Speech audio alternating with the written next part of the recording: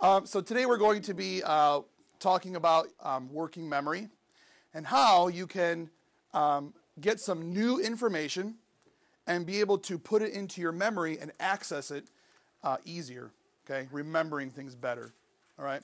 So we're going to do a thinking routine called +1, where you are going to, in this case, we're going to watch a YouTube clip of how a video goes viral. And I don't want you to take any notes during the video. I just want you to be engaged in listening and watching and noticing. And then after the video, I'll ask you to remember some of the key points, like right after the video. Remember some of the key points and you'll write them down, a list of things that you think and you found important from that video. And then we'll pass that to a friend, and that friend will look at your list and add anything that they think you've missed, or they can add on to or connect to something that you have already, that you know. And then you'll pass it to another friend. And as you get your lists, you'll look at the lists and say, yeah, I remember those things, or, oh, I can add something to that. So then you're retrieving that memory that you've just had, okay? So we'll watch the video, and then we'll do that thinking routine, okay?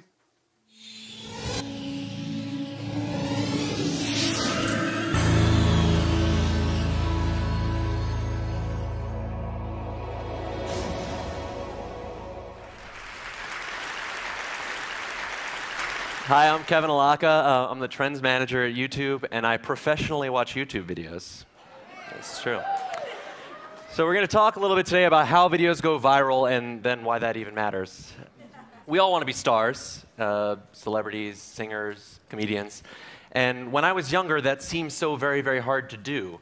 But now web video has made it so that any of us or any of the creative things that we do can become completely famous and a part of our world's culture. I mean, any one of you could be famous on the internet by next Saturday. But there are over 48 hours of video uploaded to YouTube every minute. And of that, only a tiny percentage ever goes viral and gets tons of views and becomes a cultural moment. So how does it happen? 3 things: tastemakers, communities of participation, and unexpectedness. All right, let's go. Oh my God, oh my God! Oh my God! Woo! Oh, wow! Last year, Bear Vasquez posted this video that he had shot outside his home in Yosemite National Park. In 2010, it was viewed 23 million times. This is a chart of what it looked like when it first became popular last summer. But he didn't actually set out to make a viral video, Bear. He just wanted to share a rainbow, because that's what you do when your name is Yosemite Mountain Bear. And he had posted lots of nature videos, in fact, and this video had actually been posted all the way back in January. So what happened here?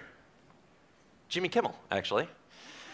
Jimmy Kimmel posted this tweet that would eventually propel the video to be as popular as it had become, because tastemakers like Jimmy Kimmel introduce us to new and interesting things and bring them to a larger audience.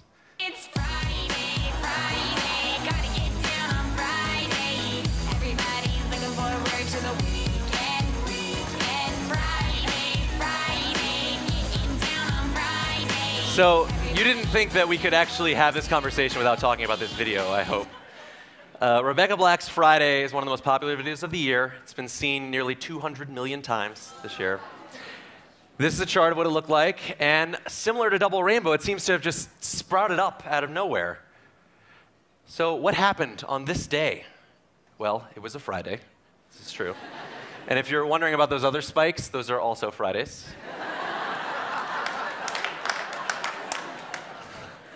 But what about this day, this one particular Friday?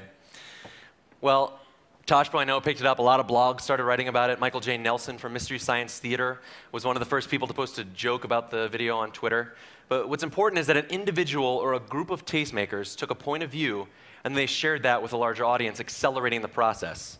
And so then this community formed of people who shared this big inside joke, and they started talking about it and doing things with it.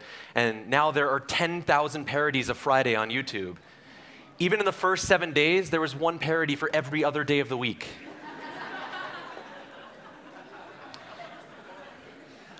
Unlike the one-way entertainment of the 20th century, this community participation is how we become a part of the phenomenon, either by spreading it or doing something new with it.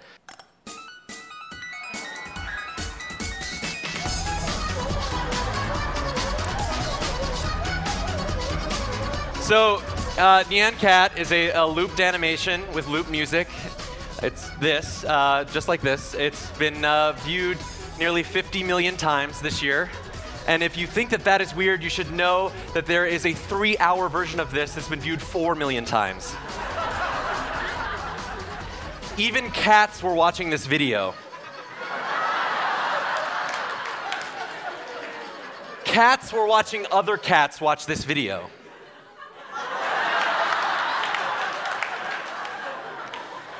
All right, but what's important here is the creativity that it inspired amongst this techie, geeky internet culture. There were remixes. Someone made an old-timey version. And then it went international.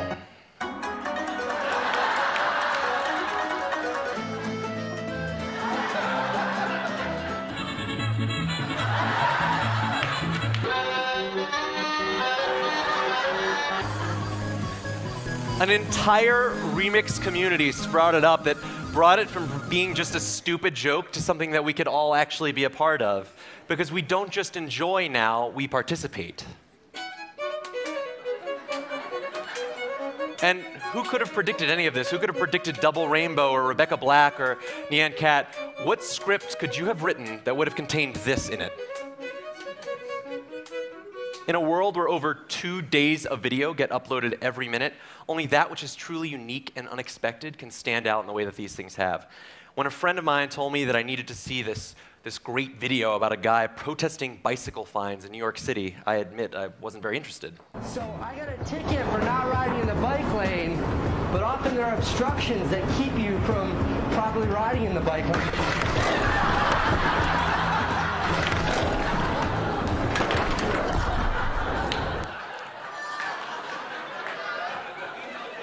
Yeah. By being totally surprising and humorous, Casey Neistat got his funny idea and point seen 5 million times. And so this approach holds for anything new that we do creatively. And so it all brings us to one big question. What does this mean? Oh. What does it mean? Tastemakers, creative participating communities, complete unexpectedness. These are characteristics of a new kind of media and a new kind of culture where anyone has access and the audience defines the popularity. I mean, as mentioned earlier, one of the biggest stars in the world right now, Justin Bieber, got his start on YouTube. No one has to greenlight your idea, and we all now feel some ownership in our own pop culture. And these are not characteristics of old media, and they're barely true of the media of today. But they will define the entertainment of the future. Thank you.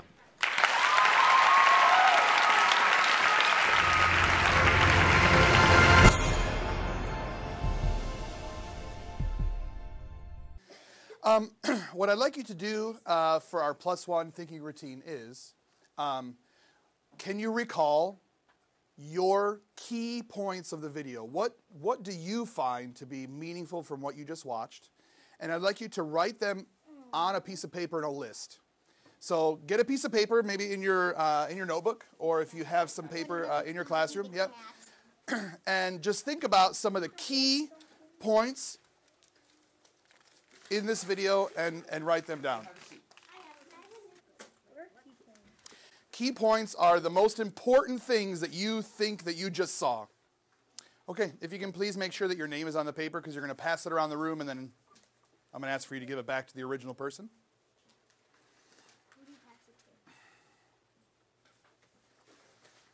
If you could please pass it to somebody at your table at first.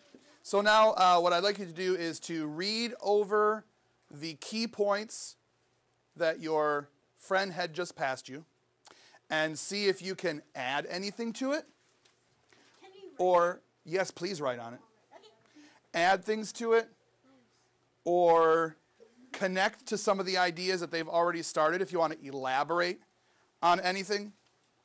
Elaborate means to add more detail. Or if you'd like to make a connection between some of the ideas. If you find that you had a key point or something that you found important in the video that is not on your friend's paper, then please add that. Did everyone hear that? After we're done passing, we're going to take the time to get your own paper back, read through what other people have added, and then we're going to reflect on this whole experience together. Then you can talk to everybody about your connections. You can talk to people about how you felt about thinking and learning this way. That'll be the time for that. So I noticed that there are still a couple of people who are adding things. That's totally okay. So we're going to take just a minute or so for you to finish that up. And then I would like you to pass it to somebody who's not at your table this time. Somebody different.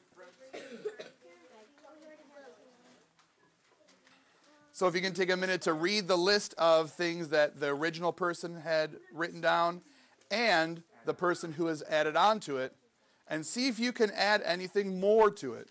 Is there anything that you can recall that you can add to the list?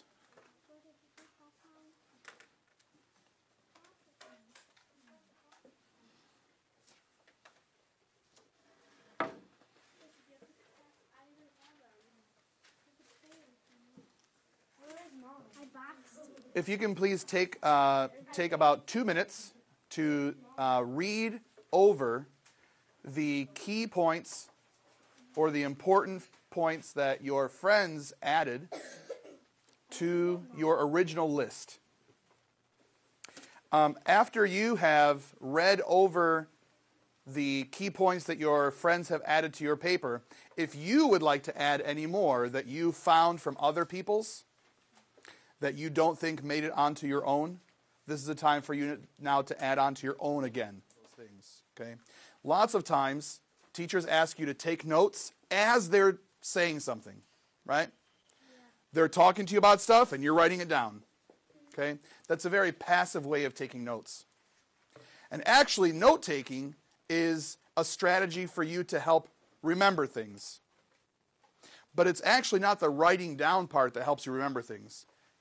It's the recall of memory from your brain back, and then storing it and recalling it, and storing it and recalling it. Okay? This is a way for you to think about a different way of taking notes, or a different way of working with your memory. By a raise of hands, how many of you found something on your friend's papers that you were like, oh, that is a key point that I did not write on mine? Well, lots of us. Lots of us. When you got your paper back, did you add those things? Yes. Okay. How did you feel about this thinking routine? What did you find to be important? What did you find to be different? Anything that you can add to the conversation about the experience of the +1 thinking routine?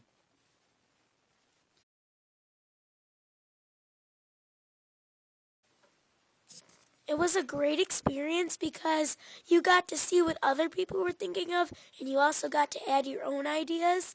So it was basically working together like a team. So it really helped you find what other people were thinking about it too.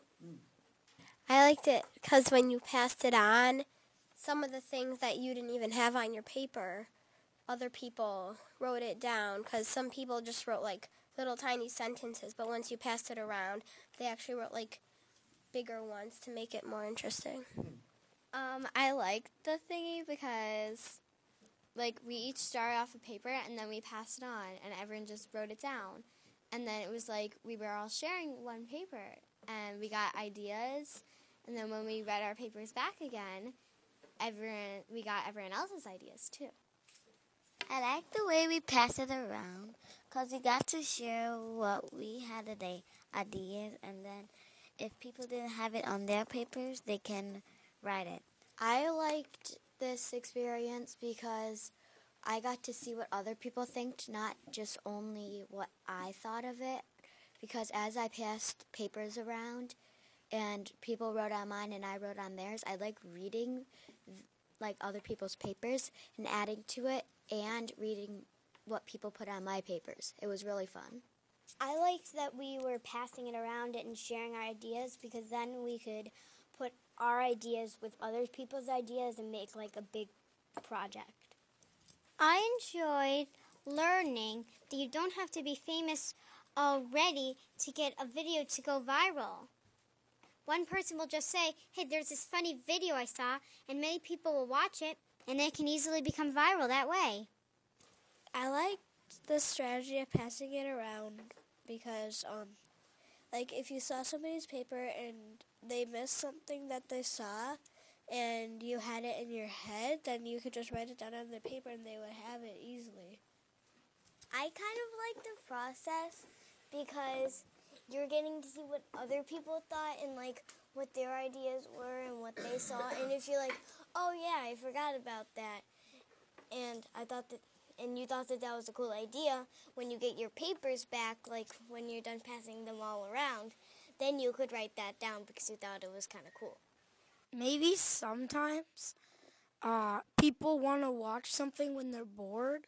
So, like, they want to watch something stupid, like, for an example, like someone falling off a bridge or